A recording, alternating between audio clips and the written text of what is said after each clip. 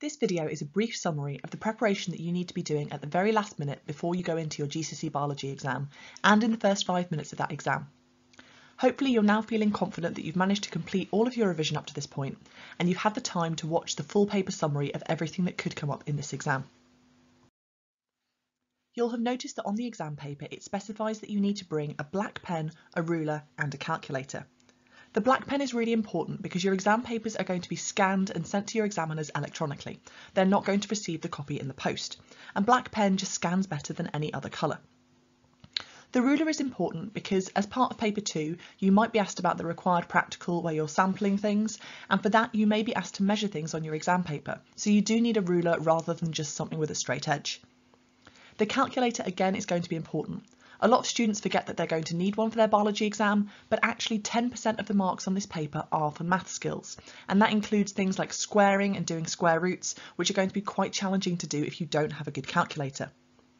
If you've managed to make it to school without any of these things, go find your science teacher or go find your maths teacher or someone who can lend things to you. Don't wait until you're in the exam because often the invigilators only have a limited supply of stationery that they can lend out.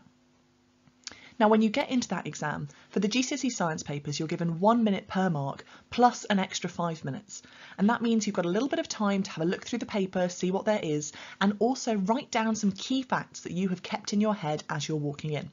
So basically you want to have a little list of things that you've decided in advance that are particularly likely to come up or that you know that you struggle with and you know that you often forget. So you have those 5 facts that you've decided in advance, and when you walk in, as soon as you're allowed to start writing, before you look at the rest of the paper, you can write those down.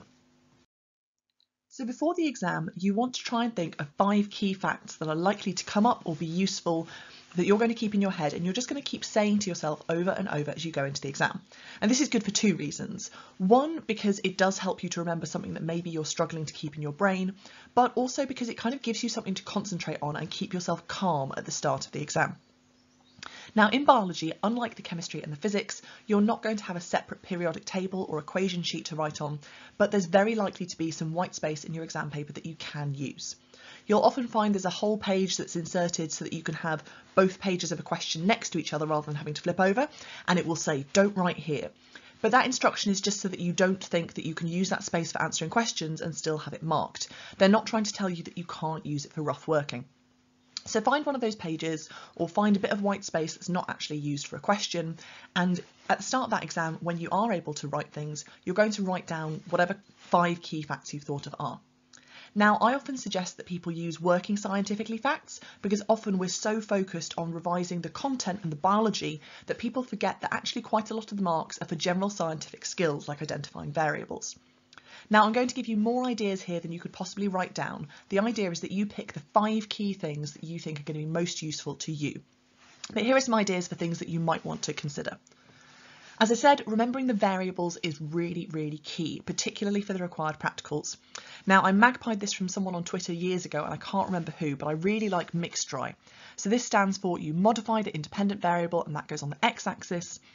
And then the dependent variable is the thing that you record. So you modify your independent variable, and then you look at your dependent variable and see what's happening to it.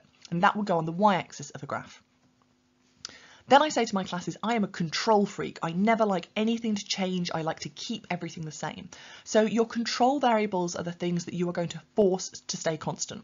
Remember, you have to be actively controlling it. So just doing something at room temperature does not count as a control variable. But if you use a water bath, that does count. I'd also suggest having some conversions, like saying there are 1,000 milligrams in a gram or 1,000 micrograms in a milligram. And maybe also repeatable and reproducible. So repeatable is when you keep using the same method and you get the same pattern, even if the results aren't exactly the same.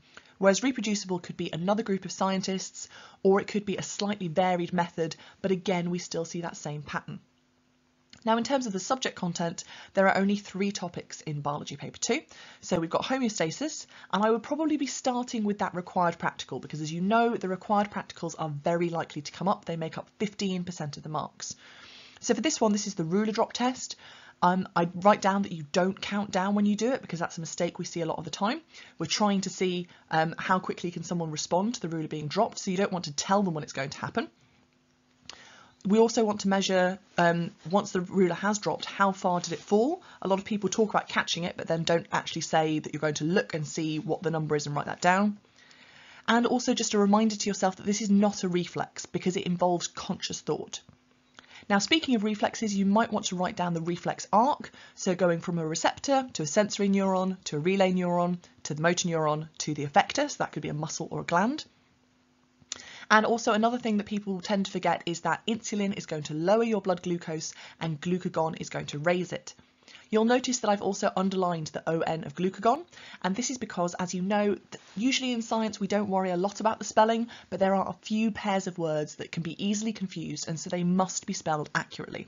And glucagon is one of those. You can't spell it with an EN at the end, because then your examiner might not be sure whether you're trying to write glycogen, and then you don't get any marks. In variation and evolution, we've got another word that has to be spelled correctly. That one's meiosis, to contrast it with mitosis. And you might want to remind yourself that this one involves 2 divisions and it makes 4 cells, which are gametes, sex cells.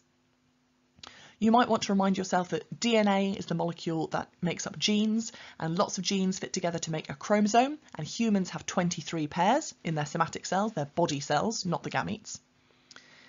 We often find that with genetics, it's the definitions that people fall down on. So when you're talking about something being dominant, we definitely don't want to say anything about it being a strong allele or just an allele that shows up more often.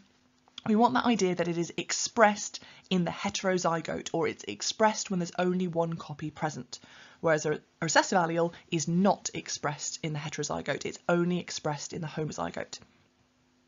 Likewise, when you talk about an allele, you definitely don't want to be saying anything about a flavour of a gene. We want that idea that it's a variant of a gene and that different alleles arise as a result of mutation. If you're talking about selective breeding, you need to discuss that you're going to continue for many generations until all of the offspring show the desired trait. And for evolution by natural selection, you might want to write down the different stages. So we start off with variation caused by mutation. Then there's a selection pressure. That causes some individuals to survive, and because they survive, they're able to reproduce more, and therefore the number of individuals with that particular trait increase in the population. For ecology, you might want to remind yourself that biotic is living, whereas abiotic is not living. And the biotic factors that can affect where an organism is found include its food, predators, pathogens, and competition. You might want to remind yourself that interspecific is between different species, whereas intraspecific is competition within a species. And then again, we've got a required practical, and the key thing that people tend to get wrong with this one is that when they're talking about placing quadrats, they'll often talk about just throwing it over their shoulder, and although that might feel random, it won't actually give you random placement. So you want to talk about drawing a grid and using a random number generator to determine where those quadrats get placed. Once you've decided what your 5 things are going to be, make yourself a little list and practice remembering them. So I've just picked out a random 5 here, and you would only be writing down those things at the start of the exam. You don't want to waste your time trying to reproduce all of these things. I've just given you quite a few suggestions. Once you've spent just a couple of minutes writing down those 5 key facts that you've kept in your head going into the exam, you need to look through the paper and see which topics have come up, and crucially, which topic is it for the extended response 6-mark question. It may be, particularly if you're taking higher, that you might get more than one extended response question, but there will definitely be one that is common to the higher and the foundation tiers. So if you're taking foundation, it's going to be at the back of the paper in the last 2 or 3 questions, and if you're taking higher, it's going to be at the start. And this is designed to be at a grade 4 to 5 level. Now, the reason you want to find this early on is that it means that while you're answering the rest of the paper, you can kind of have it ticking away in the back of your head, and you can keep coming back and just scribbling down any little ideas that you've had. Remember, your examiner can give you marks even if you've just made a little plan and not actually written it out in full.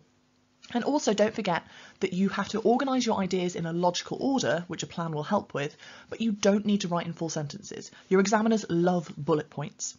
So just as you're going through the rest of the paper, having read this, you might think something like, oh, I know that for this question I'm going to need to use a quadrat, and I'm going to need to write something about transects.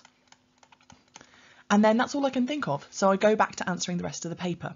But in a few minutes' time, I might think of something else, and I can just jot that down in the white space. And then by the time I actually come to answer the question, I've had a chance to come up with a sensible, logical order. One other thing is that you'll notice that it does say that you can't write outside of the box. Now what that means is that your exam paper is going to be scanned, and so if you've gone off the edges, there's a chance it'll get missed out.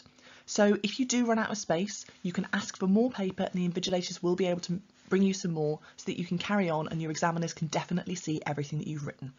One thing you should never do is just start writing in a different part of the exam paper. Thank you very much for watching, and I hope you're now feeling slightly more prepared for your GCSE Biology Paper 2. If you did find this useful, then don't forget to like and subscribe for more GCSE Biology videos coming soon.